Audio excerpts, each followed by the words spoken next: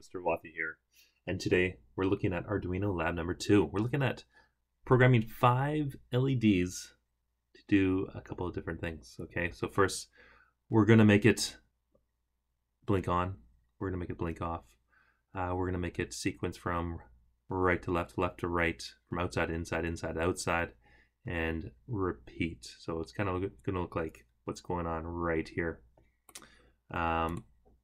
Right, so instructions are right here. We're going to be using an Arduino with 330 ohm resistors and 5 LEDs. And here's the 6 different groups of code that I want to create. And I want to create these in kind of 6 different groups of blocks. And for this, we'll be using Blockly Arduino, and we'll be using Tinkercad Circuits to simulate our circuit. I also have 2 attached here, and I'll attach this in the video link on YouTube. I have the schematic right here, and if this is too confusing for you at this point, you can also take a look at, I took a screenshot right there of what this would look like if I were to connect this with a breadboard. All right, one thing to note is that the bent side of the LED, is the longer side, which is the side that goes from the positive side. Okay, cool. Let's get started. So first things first, I always want to start, click on that Arduino tab. We want to start with the setup and loop forever. And the reason why we do that is because those are the 2 initial functions that Arduino always has. First thing that we want to do is to turn on our 5 LEDs, and we see that they're plugged into D2, D3, D3, D4, D5, D6. 2, 3, 4, 5, 6. Beautiful. So let's try that. So again, LEDs are outputs, and we want to grab this block right here, which tells us to put the pin digital blank to logic state high or low. And again, 2. An easy thing to do here, if you just click on it, we can go Control-C, Control-V, or Command-C, Command-V to copy and paste it. And we'll just work our way down the list here. I can copy it a few times. 2, 3, 4, 5, and 6. And that should turn everything on. And, you know, it's always good to test out your circuit early on. I've already created the circuit here, but you'll obviously have to take some time to do that. So let's test this out. 2, 3, 4, 5, 6, high, they all turn on. Beauty. So what I want you to do is always to be testing your code out little by little, because then you'll find out if there's a mistake or not. So right here, I'm gonna pop this just out here for 1 second. I want to now have them all turn off, okay?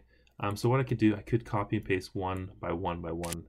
That's kind of a pain in the butt. So if you just click and hold, and while it's being held, go Control-C, Control-V, Control-C, and then now Control-V, and the whole block pops out. And I can change these all to low, low, low, low, low, low. And you notice that I have that delay in there of 1,000 milliseconds, or 1 second. And this should look similar to lab number 1, where we just made a bunch of 1 LED blink. And that's what's going on right here. Awesome. So if we look at our, challenge, we've already completed 1 and 2, and now we want them to sequence from left to right. So let's try that out. Cool. Before we do that, though, I want to introduce something called variables. Okay. So what a variable does, well, it stores information, and a variable can change to whatever we set it to equal to. So we click on the variable tab right there, click on create variable, and you can call it whatever you want. I'm going to call it wait time. And first thing that you want to do, I'm not sure why this says %1 to 2%2. It might be a little bit of a glitch there. Don't worry about that. In my setup section, I'm going to math, grab the number. I can set this wait time to equal to whatever I want. So say if I make it equal to 500. And now if I go back to my variable, I can grab the wait time right here. And wherever that wait time shows up, it equals what I set it equal to back in the setup area. So now this just makes life a lot easier. Later we're going to be having a lot of these delays, and we can now easily change it just by changing one number rather than changing it there and there and there and so on. Okay, so let's move on to the section of sequencing from left to right. And in order to do that, I want to turn on, let's take a look at our diagram right here. I'm going to turn on number 6 and then work my way to 5, 4, 3, 2. And again, for this, we only want one to be turned on at a time. So I want 6 to be on. And then what I'll do, I'll throw a wait time in there. Let's just throw that right there, beauty. And then what's going to happen, I want 6 to be low. And the beauty of having all these highs and lows, I just copy and paste what I need. And then we want 5 to be high, throw another delay in there. And we just continue doing the same thing. And like I said, on the left side here, it makes life a lot easier for us. We can copy that. We also want 5 now to go low, and we want 4 to go high. And what I suggest doing, once you have a few of this stuff here, a few lines, I would actually pop that in there and copy that code, test it out, see what happens. All right. So it should blink and then it should go, there we go. So we see it went from 6, 5, 4. And so we want to continue with 3 and 2. And so we'll just continue doing the same thing right here. And for ease of use, I'll just pop it off to the right here. So we want 4 to be low, 3 high, and pop in a delay. And we can see right here that the benefit of having that variable, right? If we did not have that variable, it would be a lot tougher for us. It would take a lot more time to go through each one of these and to change them, right? So let's test that out, see if it works. Control A, Control V, press start. There we go. Beauty. Okay, and so what I want you to do right now, oh, I have an extra floating one right here. Let's just delete that. What I want you to do is, now that we have all on, all off, we have left to right, let's try to do right to left.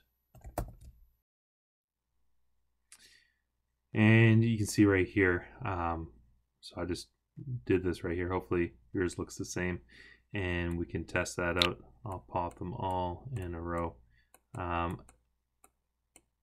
Right below there, let's copy that code over, and we see that our code's getting pretty long, pretty messy. Next video, I'll talk about ways, I didn't copy properly, let's try one more time. I'll talk about ways to actually organize our code using functions, but that's for another video. So we go left to right and right back to the left. And now we want to do the same thing outside, inside, outside to inside, inside to outside. Those are our last two groups of code that we want to try. And again, I'm going to just be using this code up here just to help me out. So outside would be, for my circuit, outside is going to be pin number 2, pin number 6. I want those two to be on. So let's copy this one right here. And let's copy 6. Pop in a wait there. So we want those ones to be on. Next, the ones that we want to be on are the next two on the inside. But we want to turn off the 2 and the 6. Add another wait. And finally, all that we want is the middle one to be high. And we can add a wait time there as well. So let's test that out. And I'm going to speed things up a little bit. Let's go with 250 milliseconds, and I'll throw this code right to the bottom. Sunglasses, copy, Control A, Control V. try it out. So we blink once, right to left, left to right, right to left, outside, inside, and there we go. And so now I'll have you try out going from inside to outside. I'll pause the video and I'll come back with the code. And to the right here, I finished up the code for the inside to outside. And so let's throw that on the bottom. Our code's getting pretty huge, and now you can definitely see why we use that variable wait time. And let's speed things up even more, making it go at, let's go 150 milliseconds. Sunglasses, copy, paste the code in there, and it should be going pretty quick. There we go, back and forth, outside, inside, inside, outside, blank. There we go, beauty. And so there we have it. We, during this video, we looked at just taking our ability to program outputs to the next level, just to make sure that we really understand what's going on. We were able to make this huge length block area of code, just turning on and off different LEDs, different outputs.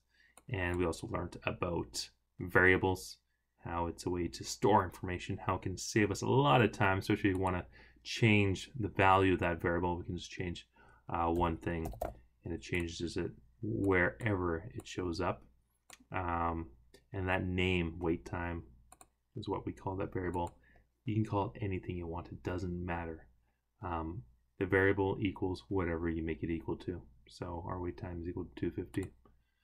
If I change that, it has a new value. So thanks for watching this video. Next video we'll be using the same block of code, and like I said, we'll be using functions to organize our code, make things run a little smoother. Coding's all about making things efficient, and that's what we'll look at in Arduino Lab 3. Okay, looking forward to seeing you there. Like and subscribe. All the best. Cheers.